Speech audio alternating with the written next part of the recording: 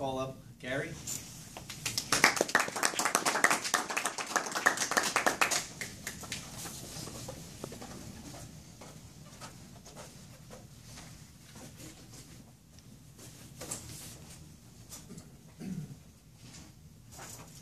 You can pay me now or pay me later. I love that commercial back from the 70s, probably it was.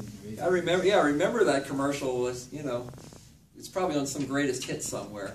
But I really like that, and I really love the way you tied that in with your speech.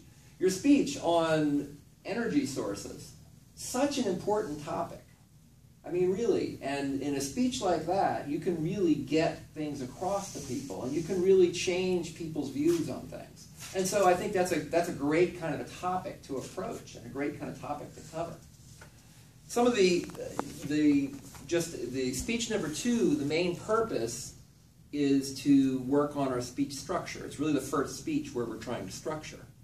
And so in the structure of your speech, Dan, I thought it was very good. It had a clear intro, body, and conclusion. The body had a great number of facts, and that was the second point, is that the complexity of those facts. I mean, you know, it was just stuff that, you know, I didn't know anything about, and could be very difficult to describe. And so I thought you did a really great job in describing them. I also thought you clearly had a great knowledge of the subject. You had obviously done quite a bit of research on it.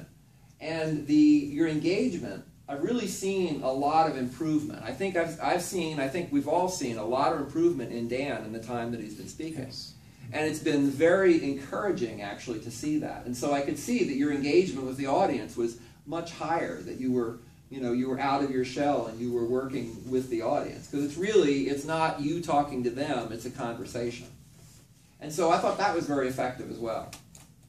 As an audience member, there are though a few things that I thought that maybe could have helped. One of the things, and this is a very common thing, when we have a speech that's full of a lot of difficult subject matter, we tend to just exposit on the subject matter. But one of the things that can be so powerful, especially in a speech where you're trying to help people to understand and to change somebody's view, is to use more in the way of story. Story, it is a fairly advanced topic, but it's something that you can start thinking of now. Story and dialogue. Imagine if in between some of those facts, imagine how much more powerful it could have been if some personal stories of people that had been impacted, either positively or negatively, had been given. I think that would have been a great benefit to me as an audience member. Another point along those lines is to speak to the audience, that it's not a speech, it's really a conversation. And so, for example, one particular place I noticed would have been a great opportunity. Have you ever said, well, last month is so warm, there must not be global warming? That would be a great opportunity.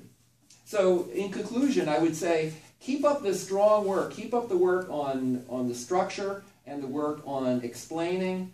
Work on some of the engagement with the audience, and you'll really be able to help people to understand. They should pay you now.